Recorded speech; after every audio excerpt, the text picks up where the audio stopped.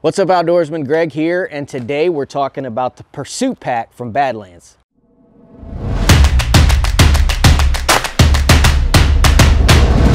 I'm joined today by my hunting partners, Parker and Nelly. As soon as I dropped the tailgate to do some tailgate reviews, they thought we were going hunting or out playing in the woods, so they jumped up, and it will break their heart if I leave, or if I tell them to get down, so I can't do it. So they're gonna join us and be the peanut gallery here today. Talking about the Pursuit Pack from Badlands. I just used this on 2 week-long rut hunts, one in Atlanta, Georgia, and one in Missouri. I've actually used it all season, so I feel like I have enough experience with the pack now to give it a really solid review. But I wanted to give a bunch of reviews, actually. I got like 7 or 8 pieces of kit that I'm gonna review here kind of back to back, and the next 7 or 8 videos are all gonna be review videos just like this. But Badlands Pursuit. If you're looking for a day pack, Badlands is one of the names in whitetail hunting that a lot of people check out. Let's start with the good. First of all, the size is fantastic. Now, if you've watched my channel before, you know I'm kind of minimalist with what I take into the tree. So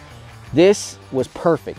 I used this pack all week long in Missouri and in Atlanta. I was able to take every single thing that I needed. Heavier clothing, my Predator platform gets strapped to the outside. I film, so I have camera gear, multiple cameras, rut bag, rattling antlers, you know, the little packet, the little tiny ones, grunt call, everything that you might need, food, water, everything fit in this bag. So the size, big thumbs up. Downsides, I hate it.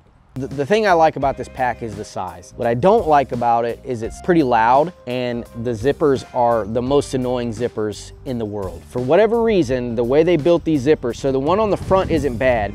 You can see the front doesn't have this flap, so they go pretty nice and easy. The main compartment to this bag has this flap that covers the zipper, and it makes, look at that. The pack is totally empty and I can barely get it open, both sides.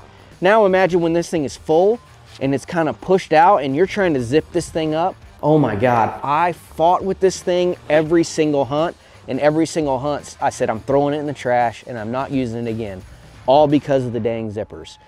The other con about this pack is in the interior of the pack, this panel that they used on the interior,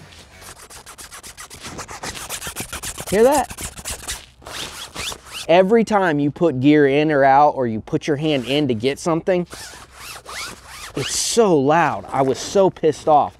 They made the back that way, and they made the front, the separator panel that way.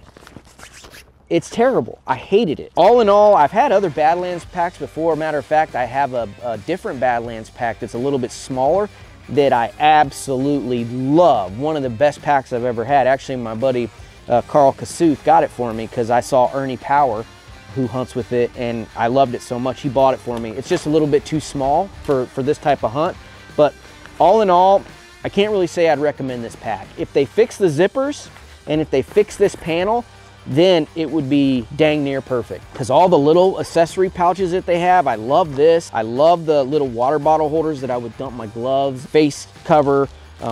I love that part of it, and I love the size of the pack. Again, it's the perfect size for me. If you don't take a lot of stuff to the woods, this size is absolutely perfect, and the price is right. It's only 79 bucks. You can find it all day for 79 to 100 bucks. So the price is right.